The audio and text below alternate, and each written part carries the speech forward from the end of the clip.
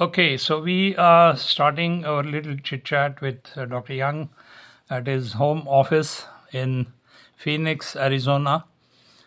This is 7th of October 2024. November 2024 in the afternoon. My first question to you, Dr. Yeung, is I recently knew that you have retired.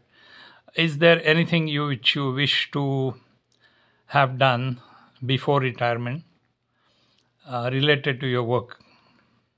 Well, I'm looking forward to handling whatever my students that followed me, and you're probably my number one student.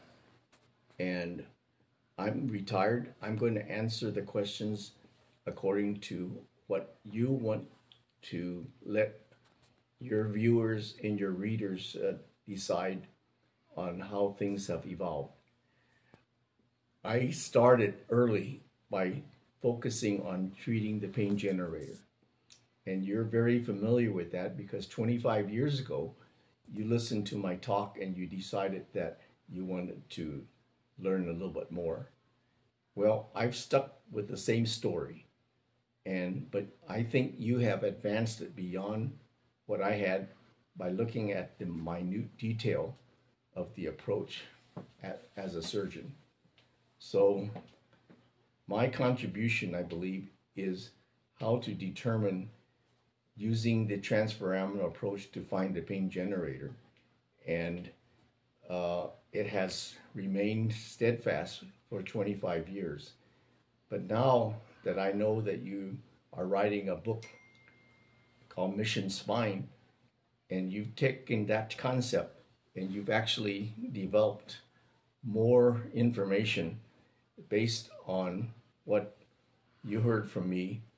So basically, I think that my opinion is that you've advanced it beyond where I have 25 years ago. So I'm here to try to support your version. I've read your book, Mission Spine.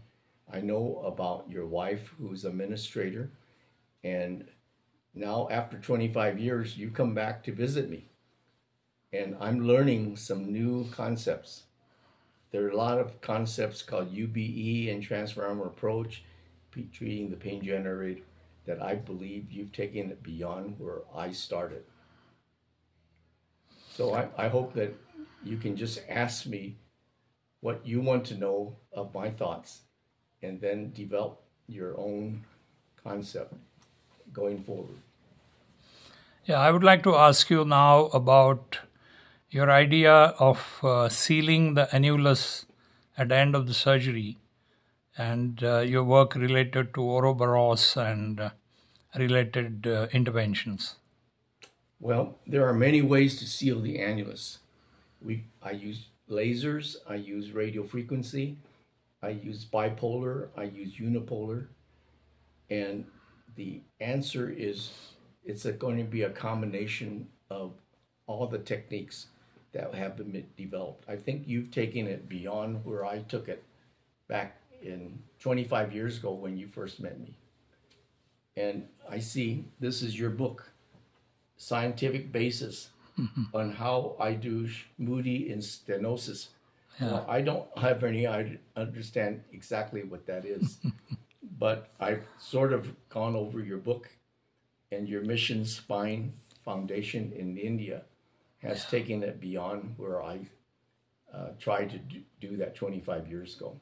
So you recognize that treating the pain generator is going to be the key, but there are multiple ways to do that, and you have a lot more detailed concept in your book that I just recently read, and I think here I want to support what you want to do as far as taking it further beyond where I started 25 years ago. Regarding the pain generators, I remember you have a patent related to a dorsal ganglion stimulator or a similar technology. So would you please tell us something more about it?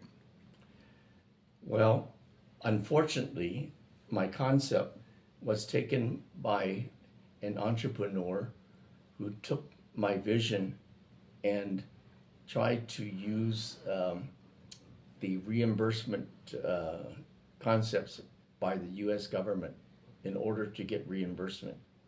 Okay. And she learned from me, but she's done it in such a way where she tried to make it into her own concept. And now she's getting pushback by the payers so that her concept, which she learned from me, is now being challenged by other entrepreneurial entities. So basically, that has gone down out the window because she was all about using the concept to make money from Medicare. Now, you have a lot of fellows all around the world, out of which I think you have many more in China, a few more in India, and of course in South Americas and around. Yes. What do you think about the endoscopic spine scene all around the world from your perspective sitting here? I mean, how have things changed, developed, evolved in various parts of the world? Well, my concept was to take traditional open surgery under visualization using traditional posterior approach. But it's a lot more complicated than that. I developed the transforaminal approach, which has lasted for 25 years, and you were one of the first to accept that when you heard me lecture in Cambridge, in England. There are a lot of other people who have followed, mostly Indian, Chinese, and Southeast Asia. But in my opinion, that your concept is a lot more detailed and probably is going to be marketing or supporting the concept that it's a lot more complicated than just using a translaminar approach. I took it from an open surgery with visualization, first with the naked eye, then with the endoscope. And my concept was that if you come in through the foramen, you can actually reach the pain generators like the dorsal root ganglion. And the concept of decompressing from above, which we all learn with open surgery. But I think that you have detailed it in such a way that there can be multiple approaches. And I think that your vision in your mission spine book is going to probably be accepted in detail more. But it's going to be a lot more complicated. So most people are going to revert back to how they learned with open surgery. But you have taken it beyond that. However, by doing that, it is so complicated, it's going to maybe take 10, 15 years before it's truly accepted globally. Yeah. But I want to credit you and compliment you for taking what you learned from me and actually developed it further in a lot more detail. So the concept is it important to know all the details or just know the concept? I think after solving to a large extent the problem related to disc herniations, all of us have devoted a lot of effort and work on the cadavers to stenosis and to the real indicated fusions.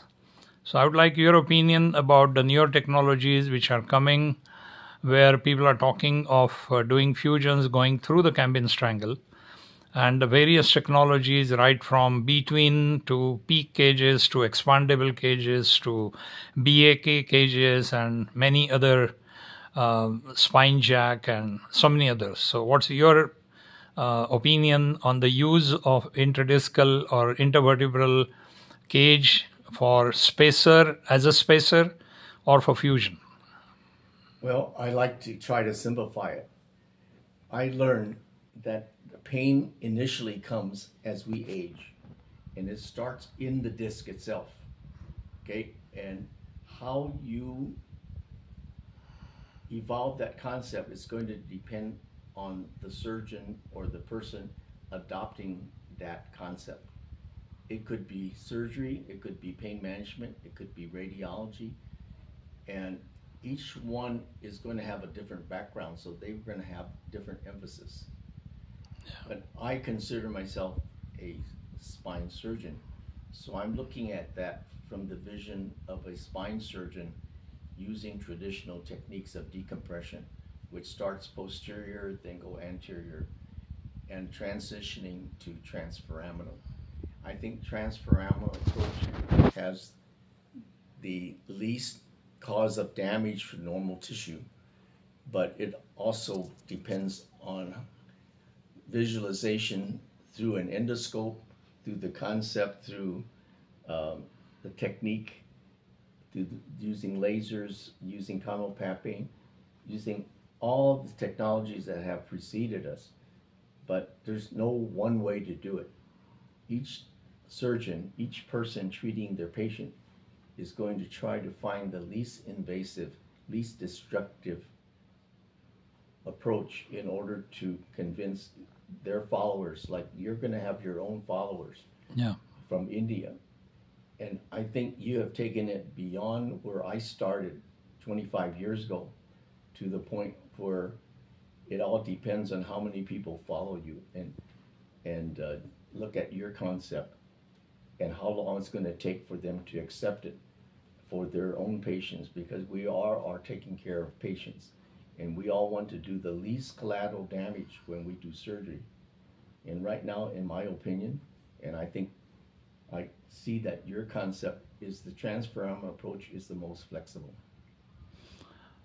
I think all of us have, if we go back in time, then 25 years back when I visited you and learned transforaminal endoscopy from you, we used to say in those days, as today we are at a stage where arthroscopy was in 1980s.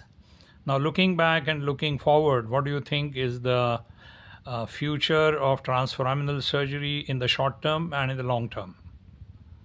I think in the short term, you and I have the same concept, that we want to do the least damage, but we want to accomplish what we want to accomplish. And with traditional surgery, we start dorsally and we go ventrally. And then the concept is stay inside the disc, but a lot of pathology is outside the disc, so you have to account for that. You want to still do the least amount of damage to normal tissue, and it's going to vary depending on the person, maybe the ethnicity of the patient, so that we are all trying to preserve as much the anatomy that we were born with. So when we were born, the pain as we age is going to come from inside the disc. Then when we go outside, there's going to be multiple steps to get there.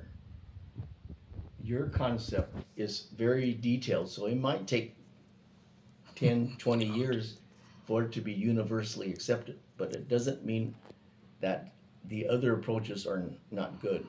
We're going to have to start somewhere, but we cannot have one approach fits all.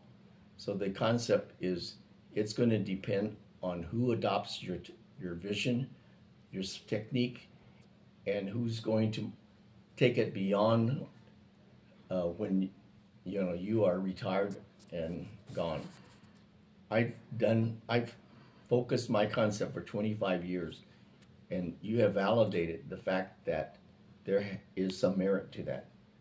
But the whole concept is do the least damage, start with what we were born with, and we were all born with practically normal disc if we're looking at the average cause. But just like in deformities in pediatric surgery, people are born with different anatomies. So we have to be able to recognize that and work our way around it. Now, the last question is there is a very, very large number of young spine surgeons who are just getting out of the college or their fellowships, or at the same time, a lot of PGs, postgraduates. When I interact with them, they say that, sir, we understand that when I would go into private practice, I will have to compete with people like you and your concepts work in practice. But I need to also follow my professor who teaches me the old traditional principles of surgery where I do a wide laminectomy and retract the muscles and all that. So, what would be your suggestion to overcome this paradox where we know what works, but we are made to follow what lies in the books, which apparently is not up to date? Well, here's my simple answer. Whoever trained you, if you accept their concept, if you learn from them, you're going to start there. But as far as deviating from what your professors taught you, you have to take that on your own, and you have to agree or disagree that you want to use the least invasive technique to treat the condition that your patient has. No one person, we're not like computers. We're different. An Indian body may be different than a Chinese body, than a Brazilian body. And Yeah. so you have to know how to account for the differences. But start with what you learn from your professors and what you accept, and then branch out from there. That's how I started. I started with very traditional surgery. But fortunately, my last year in my residency was in pediatric deformity. So I took that and tried to add to what I learned. But it's not that you need to abandon what you were taught by your teachers. You always have to respect your teachers. But then you can advance that beyond with all the new techniques and the technologies available. Right now, everyone is talking about artificial intelligence, robots. And not every country, not every entity has all of the fancy equipment that we can use. So we go back to what can you do for your patient from what you learn and how you're going to evolve your concept based on starting with what you learn from your own professors and then develop that. In my opinion, you've done that. You've gone beyond Yeah. where I have been, but it's going to take you maybe 10 years or more for your students to follow you. It took me 25 years for you to help develop what you learned from me. So hopefully it's not going to take that long for you when you have your concept and you're teaching your own students from India. But the most populated countries Yeah. in the countries with no history is China and India. We have probably between India and China, we have maybe half the world's population. Yeah. True. So it's a matter of teaching, your students how to learn from you and decide which direction they're going to go. Okay, I would not ask any question anymore. I just want you to say, if you feel I have not asked you about, or as a message to the beginners and young spine surgeons who are looking forward to join the bandwagon of spine endoscopy. Okay. I can only relate back to how I got started. And I want to credit you for taking what you learned from me and expanding it in more detail. But how important that is, it's going to be different because not every human being is going to be created like a robot. Okay, so you have to account for the differences. For instance, with cancer and with deformities, you have to recognize those who are different and how you're going to handle that. Okay, but you have to start from the beginning and start with the basics. For me, I start in the disc. We're all born with normal disc unless you have a deformity that requires us to recognize that and how to work around it. Okay, I would stop here. I wish you a happy birthday, upcoming birthday in the month of December. I think you will be completing 82 years of your life. And I wish you all the health. And I wish that we meet again very soon. And we together and with our group contribute to the health of people by innovating further. Well, I want to compliment you because of all my students, you have taken what I started with and you've actually advanced beyond that. Now it's a matter of how many of your students going to follow your concept and develop it further. Yep. Thank you. I'll stop now. Thanks, Satish.